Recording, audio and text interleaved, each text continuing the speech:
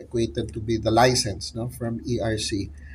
So far hindi pa na-grant, no. We're waiting for the approval, and they had to go through a process, no. I think nag-hearing na yata, may two hearings already, no. Well, I hope well, all issues, no, resolved already by the parties, no.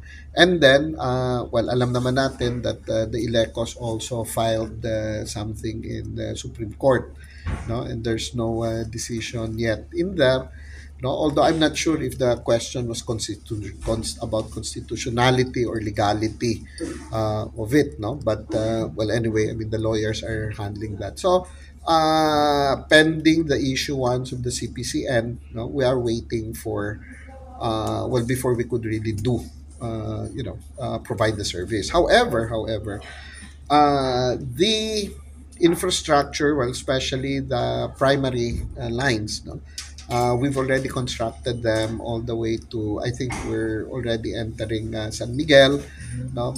Pavia is already nandyan na rin, no, para once ma-approve ang CPCN or granted ang CPCN, no, ano na lang, the construction of the secondary lines will not take that long anymore, so we could start serving the consumers. So far, sir, ilang municipalities na in the second district ang mayroong ng mga poste ng more power, sir? Tatlo pa lang yata, no?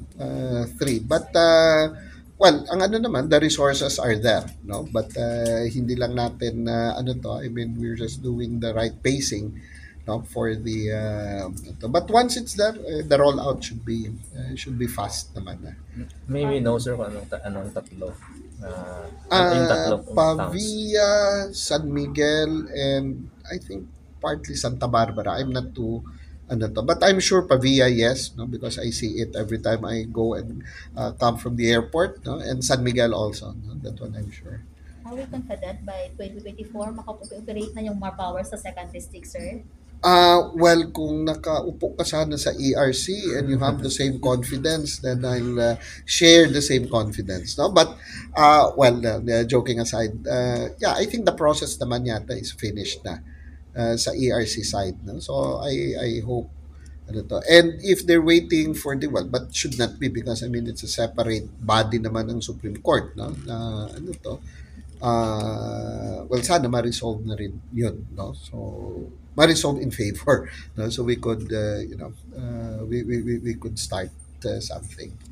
We have message, sir, para sa mga resident ng mga taga-second district, sir, ng province of Iloilo, sir. The second and fourth, Yeah. no, the second and fourth, don't worry po, no, kasi we are well, we just want to follow rules, no, we just want to be well, make sure that we have the proper license, no, before we expand.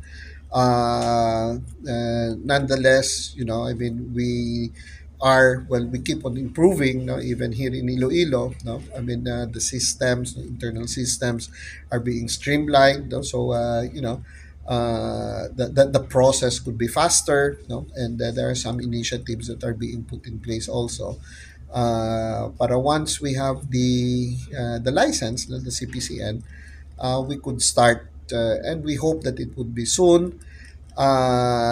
Well, the only thing, well, I would say, definitely, I mean, the services, no? I mean, if we already find the services of more power, well, already, well, I would say, within acceptable level, we're not stopping there, no? Because we'd like to still, we know that we could still do something better for the consumers, no? So it may be in price, it will be in service, no, it will be in the way that for the customer experience, no. So at the end of the day, we'd like to bring happiness to our consumers here in Iloilo, well as in the expanded areas once we have the license, the CPCN.